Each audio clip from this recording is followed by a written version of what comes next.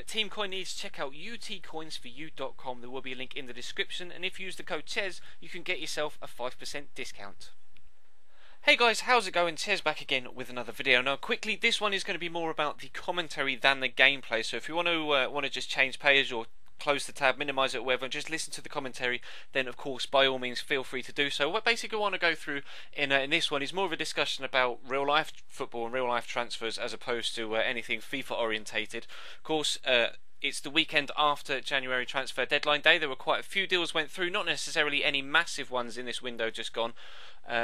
Or if there were massive ones, it was only the odd one or two, as opposed to the huge influx that we can sometimes see in a January transfer window. But feel free to leave a comment down below and let me know what transfers your particular team that you support brought in, whether you're happy with those transfers, whether you're pleased with the additions or the any players that may have gone out that you may have wanted to keep or you're glad to see the back of. Let me know. Let's get some sort of discussion going in the comments if we possibly can, because I like to have some sort of real football kind of talk and discussion on this channel, as well as the FIFA orientated stuff. But basically, I'm only really going to concentrate on the BPL and a select few international deals that caught my personal eye. But we'll go through the Premier League to start off with. I will leave Chelsea until the end, of course, because I don't want to just hammer you all with Chelsea stuff and then before moving on to different clubs, etc. Because of course, as you know, I'm a Chelsea fan, but I've been waffling for a minute now. We've not even said anything. So Arsenal, let's go through the Premier League. Arsenal, of course, their only real transfer that was of any particular note was Kim Kallstrom coming in from Spartak Moscow, obviously formerly of Olympique Lyonnais. There was a bit of a hoo-ha on Twitter earlier on Saturday afternoon. There were rumours going around that he had injured himself in his first training session, was actually going to be out for 2 to 3 months. Fortunately for Arsenal fans, that proved to be false, although he is actually injured. Apparently he came in with an injury from Spartak Moscow that Arsenal knew about prior to making the deal, and he should be available for selection in the next few weeks. I'm led to believe that he picked up a back injury playing in a pre-season tour in Abu Dhabi, playing beach football. I'm not entirely too sure whether that's 100% confirmed or not, so if I am wrong, then feel free to let me know in the comments. One other transfer that springs to mind with Arsenal is, of course, Manuel Frimpong went out on a permanent deal to Barnsley, and subsequently earlier on Saturday afternoon, half an hour into his debut, picked up his first red card of his career at Barnsley for a second bookable offence in the space of about 5 minutes. So I'm sure the Barnsley fans will have him endeared to their hearts straight away. But Aston Villa didn't really make too many moves in the transfer market, to be completely honest. Of course, it would be important to them to keep hold of Christian Benteke, obviously their main asset at the club, but there wasn't really too many offers going around. They were rumoured to be interested in Wesley Hoolahan from Norwich, but nothing really came in from that because of a little bit of hoo-ha between the clubs, with of course Paul Lambert being the manager at Aston Villa now, having left Norwich, and they bid 3 times, I think 3 separate times for West Hoolahan, and each time Norwich turned it down. There's a bit of a sour taste between those two clubs right now, but not really too much going on from Aston Villa, so you'll have to let me know if there are any Villa fans out there what you think of your current squad, what you think you can aim for this season. But Cardiff City were just throwing bids about left, right and centre, trying to get as many players in as possible, especially strikers. They threw in bids for Adam Lafondra, of course, picked up 2 hat-tricks recently for Reading, very very good player. They've also been throwing bids around for other strikers in the Premier League. They actually lost a striker, Cornelius, the big, is he Danish perhaps, Cornelius, or Finnish? I'm not, unfortunately my knowledge fails me, but I know he has left and gone back out from Cardiff after not really having too much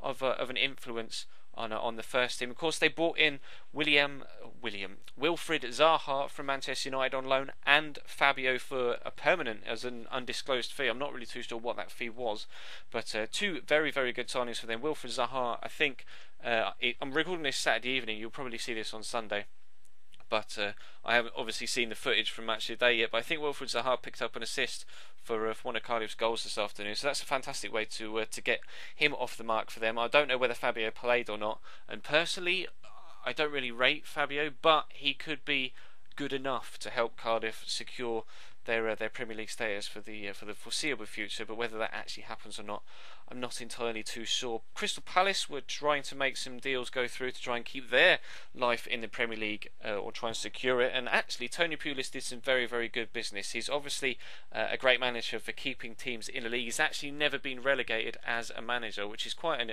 impressive stat, actually. And of course, he brought Stoke up to the Barclays Premier League in 2008 question mark, and they've obviously gone on from strength to strength in every season, and kind of become one of the teams that aren't really discussed when it comes to relegation battles at present. So that's all down to him, really, and he's hoping, I guess, to maintain that sort of record at Crystal Palace. And he's brought in a couple of very, very good players that will help him do that. Scott Dan from Blackburn is personally, I think, a very, very good central defender, and I was surprised that nobody else has picked him up since he left Birmingham and they got relegated. And of course, Blackburn got relegated as well. So I am surprised it's taken so long for him to come into to the Premier League picture again.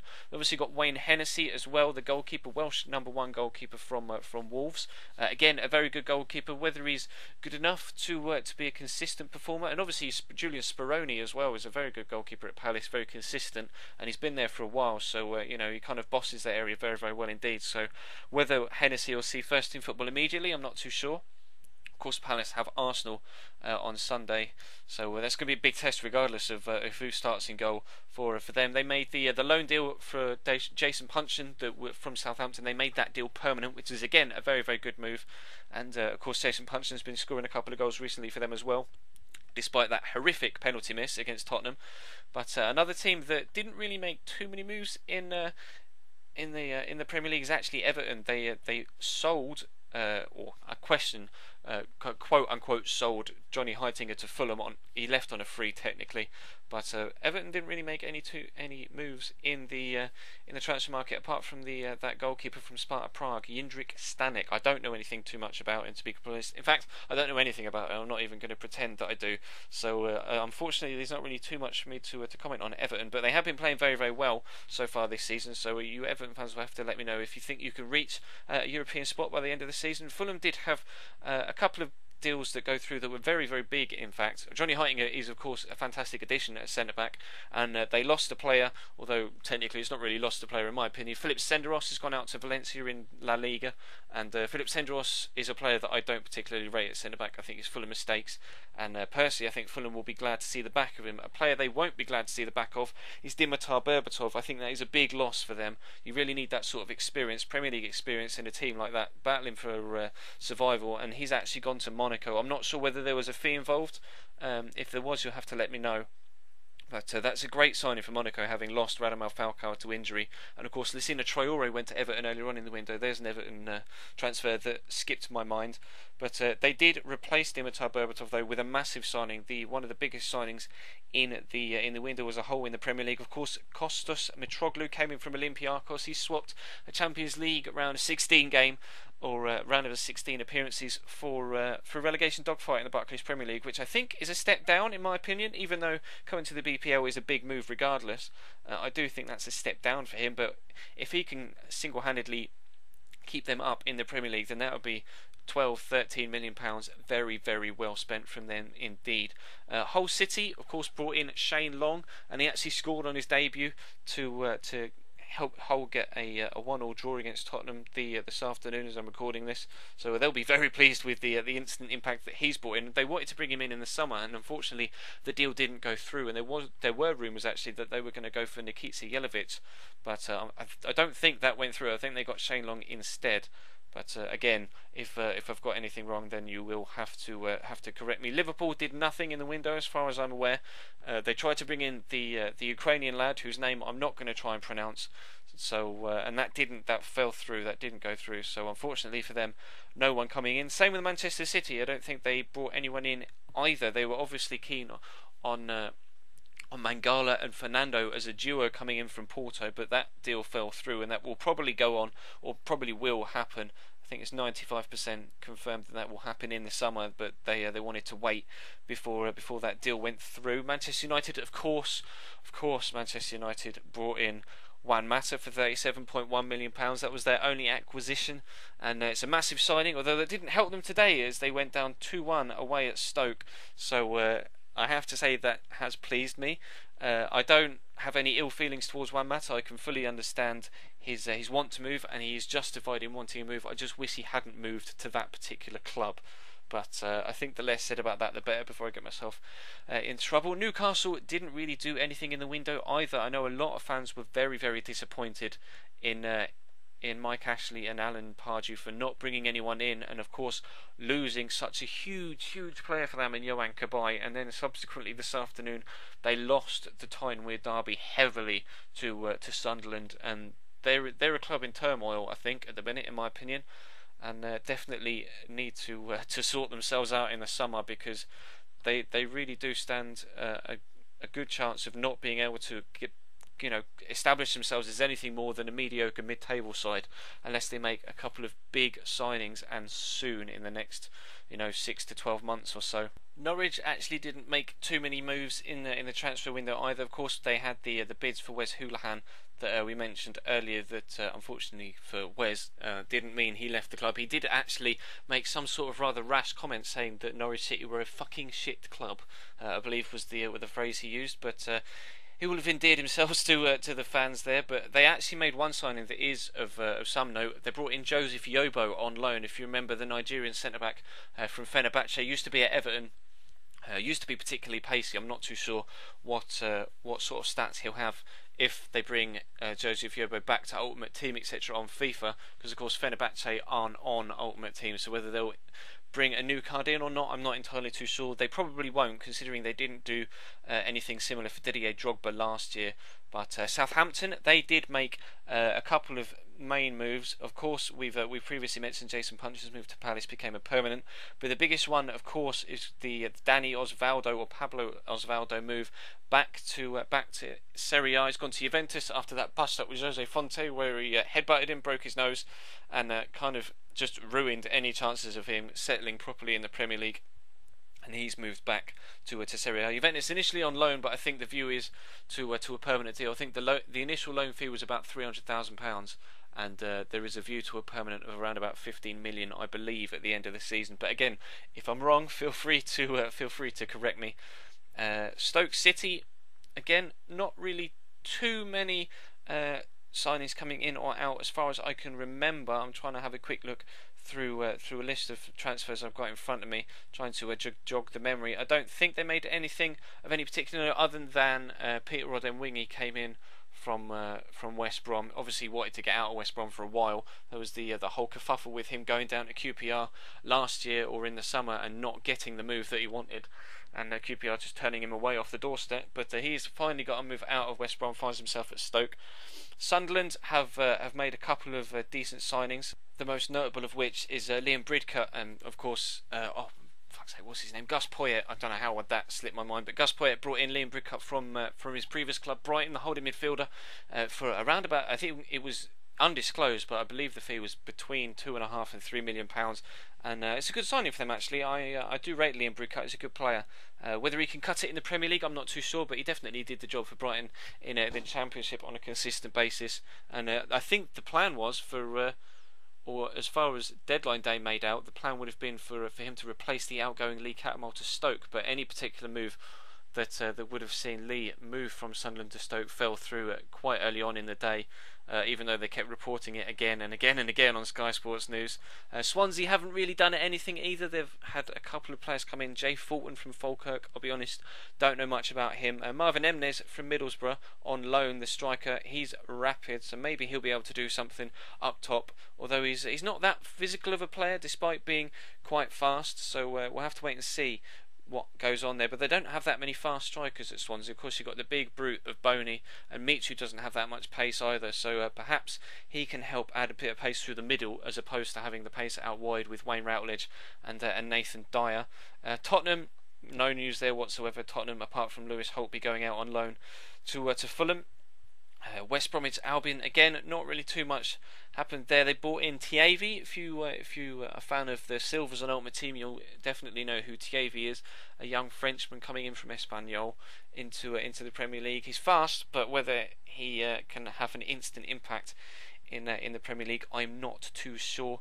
And West Ham did actually make a couple of deals. They sold Maiga to, or may even been a loan to QPR. I'm not entirely too sure whether that was permanent or a loan deal, but they released Razvan Rat. It's been disappointing for them so far this season. They were heavily linked with Mitroglou, but of course he chose to go to Fulham over going to West Ham. But I think their main signing, you'd have to say, would be Pablo Armero coming in from Napoli on loan.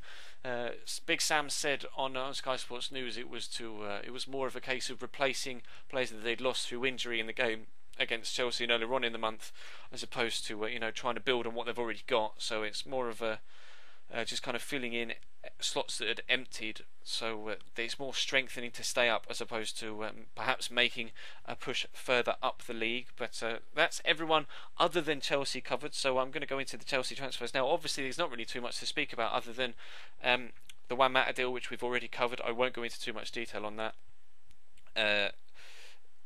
What's his face? Gael Kakuta has gone out on loan to Lazio, came back in from Vitesse, and then gone back out again to Lazio, back to Serie A. He's been in and out of the club on loan time and time again since we brought him in.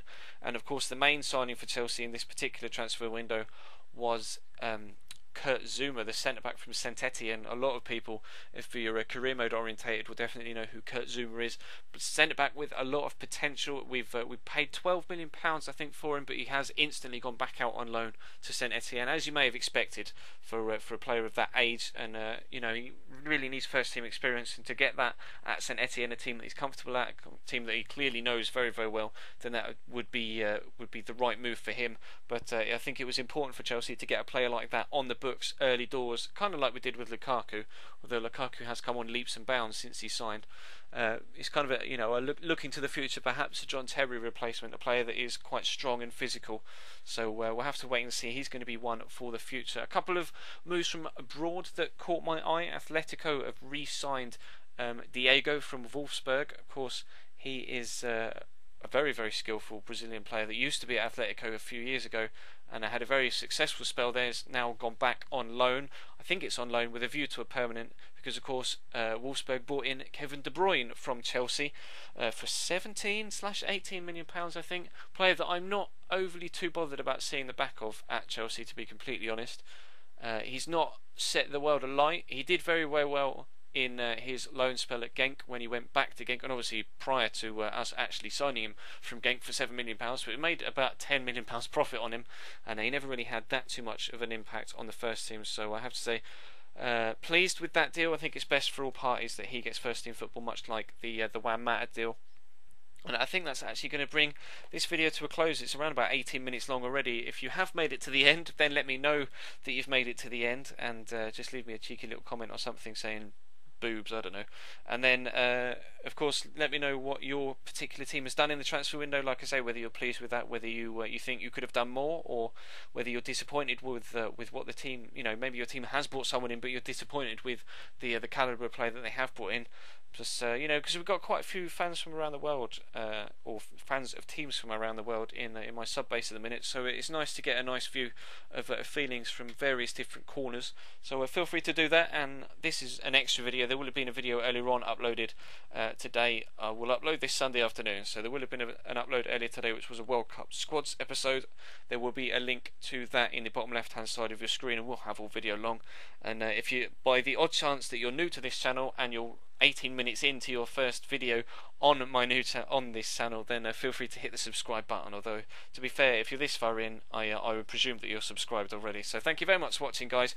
Leave the video a like if you want. I know this isn't going to get too many views, to be completely honest, but I just wanted to put my thoughts out there regardless. So thank you very much for watching, and I will see you tomorrow with some more career mode.